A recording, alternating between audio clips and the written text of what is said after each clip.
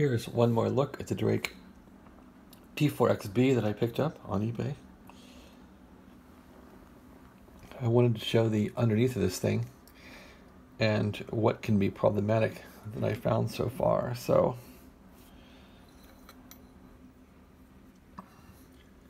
this band change switch looks problematic,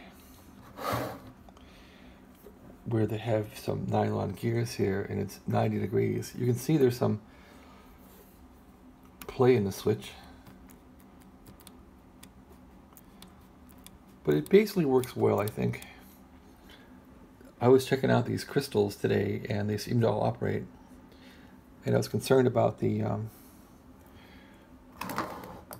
actual wafers here didn't seem to be exactly lined up to have the crystals operate correctly, but it might be good enough. If you look carefully, you can see that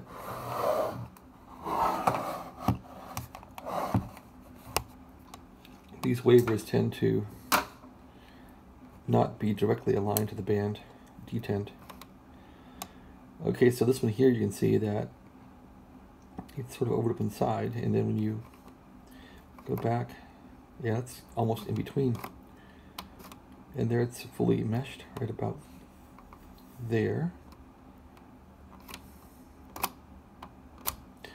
So I think that's a weak linkage in this radio. This is definitely this odd band switch arrangement. And I think when some bands don't work, you have to fiddle with this thing a bit. So I'm rocking about this much, and you can see that there's no effect over here at all. So you can see the shaft moving a lot. So this is really worn. So how could this be fixed? Maybe it could be cemented with cement or something. Or I could put a pin through here. See how that is moving and the switch is bad. So, and it almost looks like someone has used this gear over by using their half of it. It looks really like it's been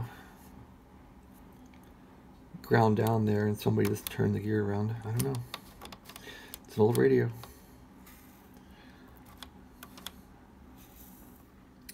Anyway, so I took a look through here today because I have not been able to operate this thing yet, and I wanted to see what could be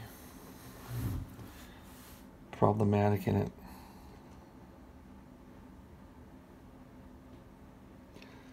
I did find where the finals are fed on the bottom with high voltage. There's probably some issues there. So here, take a look at this. You can see this feed through is darkened here, and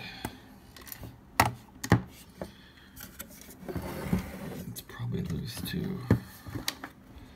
Having a lot of troubles with lighting here today. Okay, so yeah, this feed through is loose. So you can see here, wow, boy, lighting today is bad.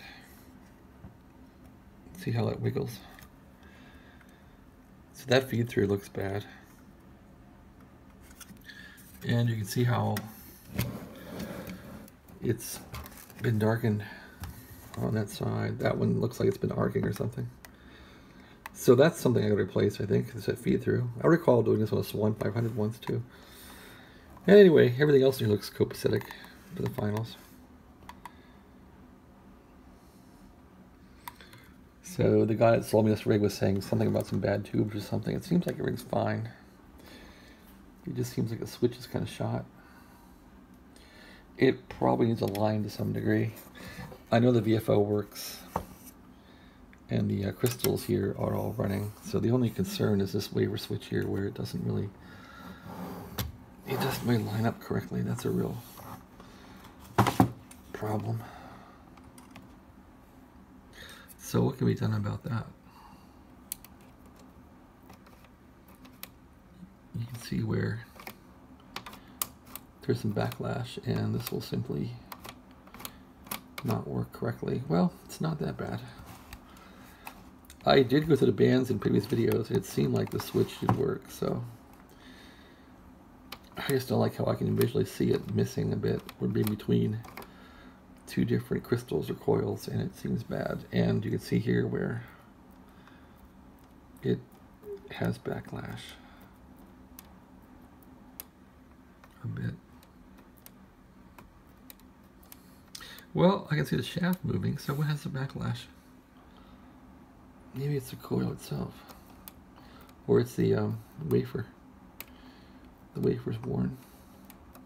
Yeah, it seems like it's a wafer, but it's not bad enough yet, I think, to replace it, nor do I want to replace it. All right, so it looks like on the books then are replacing the feed-through cap here. Looks really bad. Replace that.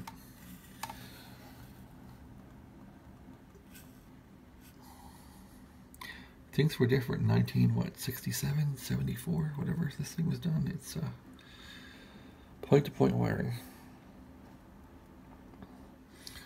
from Ohio.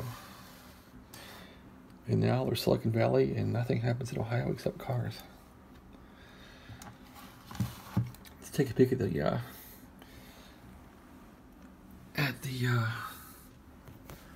top of this thing.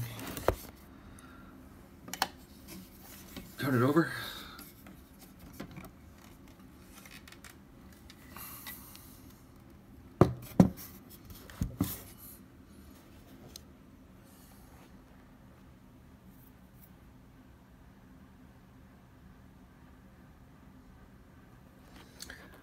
Of course, now I can't tell if these things are upside down or not. I guess it doesn't matter.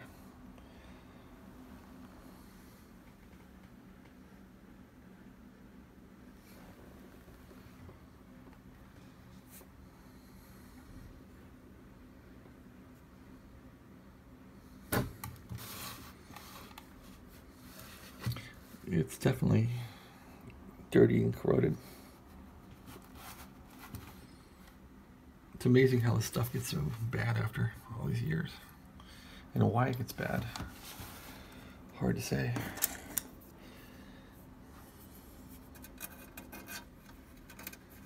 Here's the cover for the finals.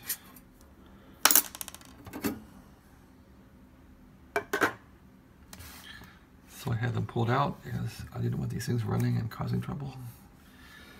If I had no drive or anything, I didn't want to have issues, and I guess I need to release those feed-throughs.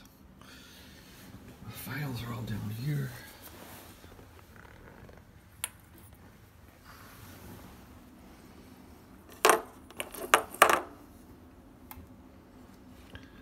So what did they have in this thing?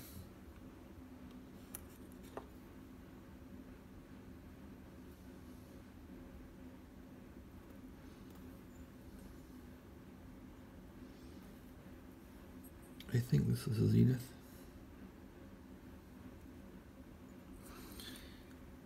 The quality goes in before the name goes on. Yeah, it's a Zenith. And this one is not a Zenith, it's something else. It's an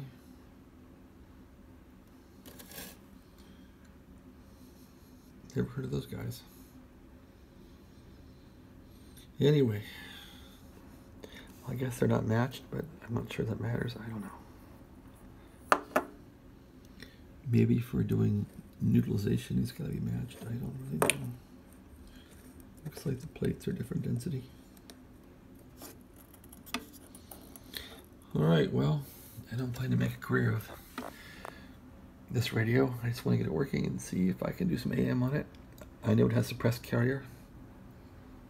And actually, this thing doesn't seem like it really is that useful as far as, I don't think it would think 10-meter band works. You need an extra crystal or something. But I'm still learning about it. Okay, thanks for watching. Have a great day.